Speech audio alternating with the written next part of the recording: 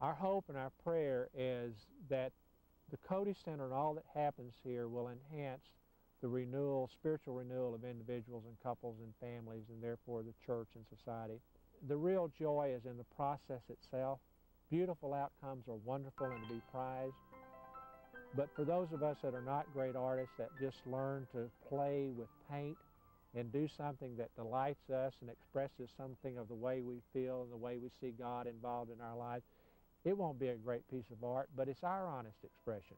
And we're expressing it in a way that's larger than just words.